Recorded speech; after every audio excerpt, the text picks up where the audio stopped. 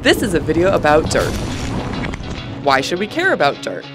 For OSU's Bend campus to grow, we need solid soil under the foundation. To reach solid soil, we need to remove thousands of tons of waste and debris from the demolition landfill that made this area unusable for decades. On a typical day, there are 8 excavators, 6 haul trucks, 2 compactors, 2 dozers, 2 water trucks, a loader, and a motor grader working on campus.